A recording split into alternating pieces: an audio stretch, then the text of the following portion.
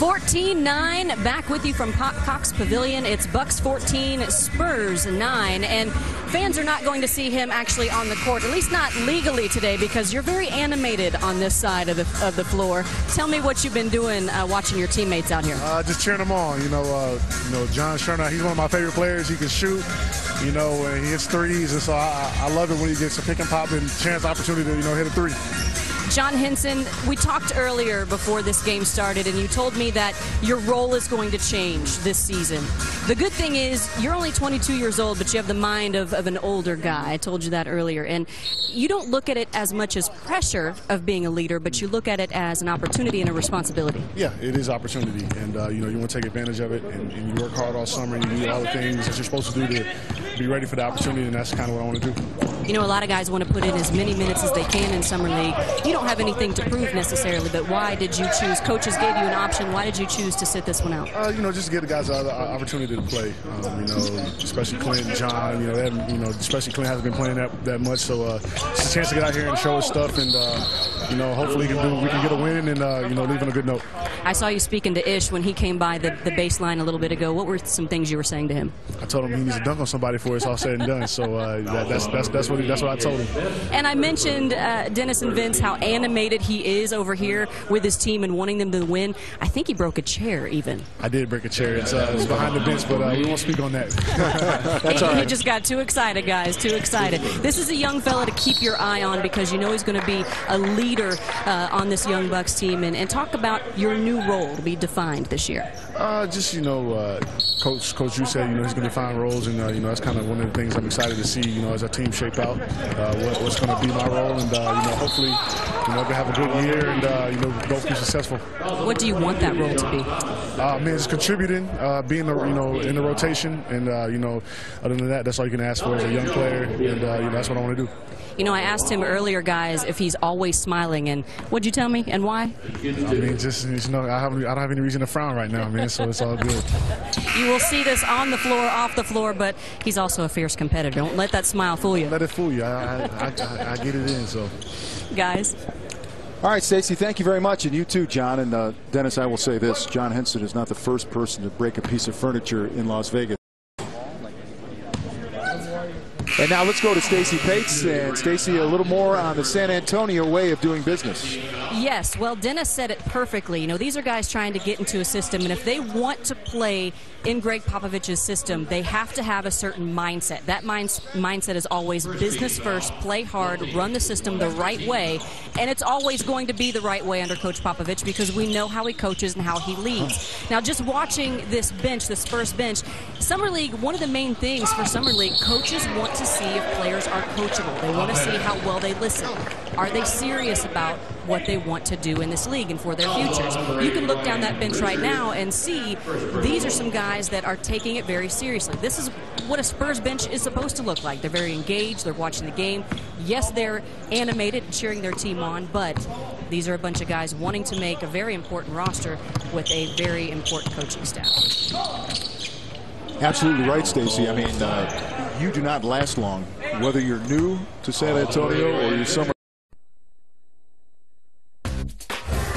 Las Vegas, Nevada, 2013 on NBA TV. This is Summer League. It's been good here all day in the Cox Pavilion. Welcome. I'm Stacy Paetz. Nice to have you alongside us right here on NBA TV. The Spurs right now doing some work, and we talked a little bit earlier in the broadcast that they're still a very even-minded team, even at Summer League. Well, what is happening in Cleveland? A little something special.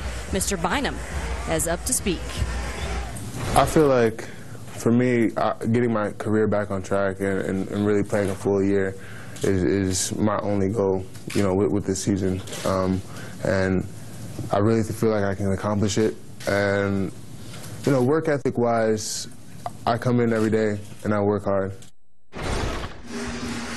It's a new start for Bynum. He didn't play last season with Philadelphia with that knee surgery. Signed a 2-year, $24.5 million contract with Cleveland. You see his career numbers there, almost 12 rebounds, and he shot almost 57%. A two-time NBA champion with LA, and that work ethic he mentioned, they need it, and they're waiting for it in Cleveland. Time for news and notes around the league. Charlotte announced their name change. They will be the Hornets once again, this time effective in 2014-15.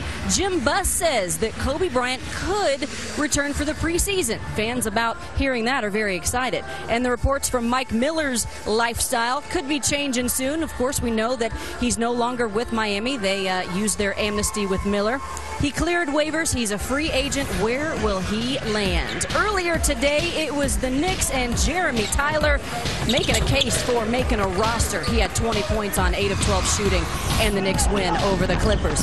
Here's Macklemore. He was scoreless in his first game, or yesterday's game rather, but the Kings saw him get a Summer League high 27, and they got their first win. Here's a look at the remaining schedule. The important part of the quarterfinals will be tomorrow right here on NBA TV. All times are Eastern. Take a note of your favorite teams there. Golden State, LA, they'll be right there, and you'll see at 4 o'clock Cleveland and Bynum's team taking on some action there in the last game. Tuesday at 3 o'clock Eastern on NBA TV. Make sure you check out Real Training Camp. It's USA basketball at its best. So make sure you check it out Tuesday, 3 p.m. Eastern Time right here on NBA TV. Well, there is a lot more to come. Second half action straight ahead. San Antonio 49, Milwaukee 44. Well, right now, as Mays is at the line, let's send it over to Stacy Paetz. I just wanted to add a little bit to what Dennis was talking about with the Bucs and Larry Drew, and something that I was speaking with John about earlier before the game started, before I sat down and interviewed him, was Larry Drew and what he expected. And he said that a lot of the guys are going to be called to a higher level. That is leadership. That is putting things in a different perspective. They have a team-first attitude. That's never been the question, but it's leadership, and it's finding significant roles. And in talking with John Henson, I know I made this comment on the air earlier, that he's such an old soul kind of thinker. You know, he always looks like he has an idea of exactly what's going on, how to handle different situations. That's always been his mindset, and if that can continue to translate into Larry Drew's system, they could be somebody that is a team that shocks some people just based on work ethic and the system. They could, if they pull together, and of course the Brandon Jennings saga, whenever that becomes, have a period on that story. But the main thing right now with these young Bucks is they have to continue to grow as role players, know their role, and also they have to be leaders. All good points, Stacy. I think Larry Drew did a tremendous job with the Atlanta Hawks. To Stacy Paetz with a special guest. He put on a show in this one. He did put on a show, and you know that's the whole purpose of Summer League, is to be seen. You know that you're being evaluated by coaches and to see if you could make a roster. How would you evaluate your play today?